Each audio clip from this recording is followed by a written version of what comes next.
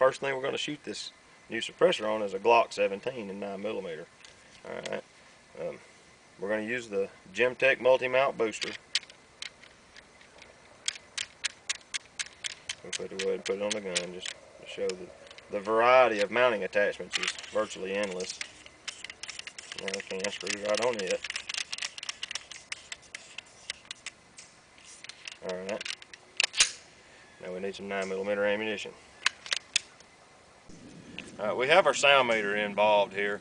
What I'm going to do is I'm going to record the shots and then audibly announce them and reset the meter. I'm not going to go to the trouble of writing them down today. We're going to use our Glock 17.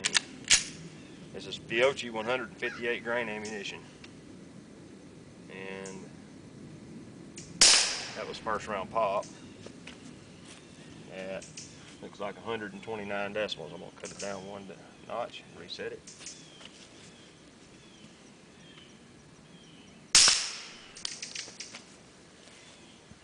That was 127.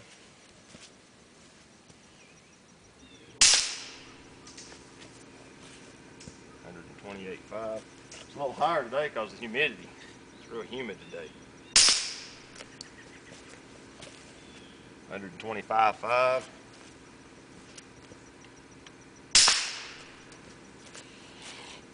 126.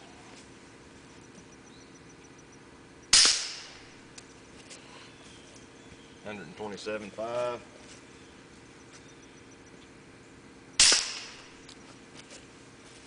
125.5.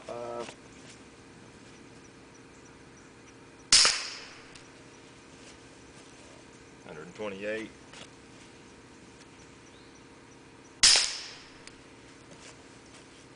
124.5.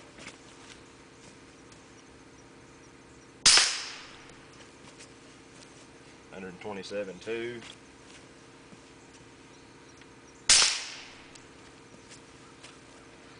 124.5. And locked open on the last round with a 125.5 meter reading. Alright, now that we're finished with the Glock, we're going to put the 3-lug mount in it so we can shoot it on our 9mm SBR, which has a Tross 3-lug adapter on the end of the barrel. The first thing to do is screw the triad into the adapter ring, and the adapter ring into the suppressor appropriately. And it's ready to use on the 3-lug. Our 9mm AR-15 has a recessed barrel down on it. There's about 5 inches of barrel in here. There we go. And it's ready to go. You got your suppressor mounted and the gun's ready to shoot. Alright. Alright. I've got it on the gun. We're going to shoot some rounds past the meter, see what the meter's on the AR-15 and 9mm.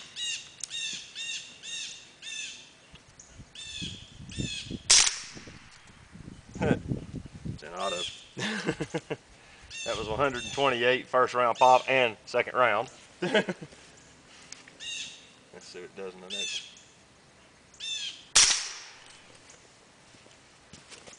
That's 126. It should meter very, very close to the Glock because the barrel lengths are almost identical.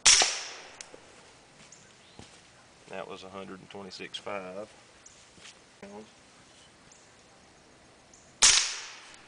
Make deliberate trigger pulls. 125.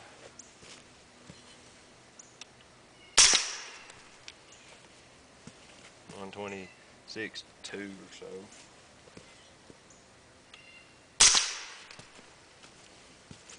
126.2. Is that all of them? No, I got one left.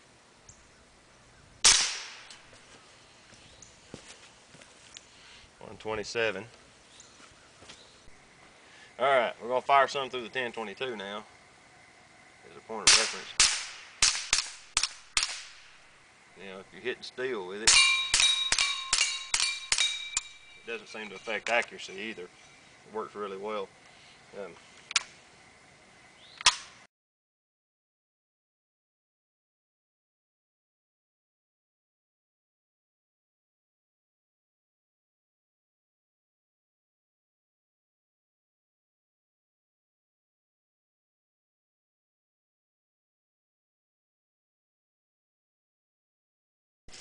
Alright, now that we fired it on the 1022, we'll fire it on the Spikes Tactical AR with a 5-inch barrel, give or take a little bit, looks like, with Federal high velocity ammo.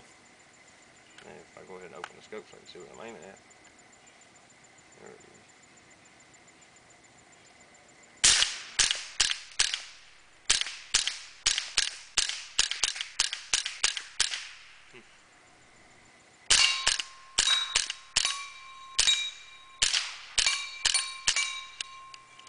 Yeah, it worked really well on that.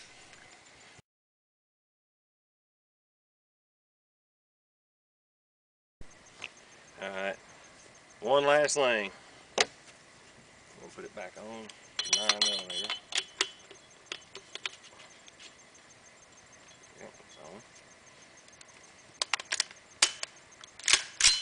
It's full auto rated too.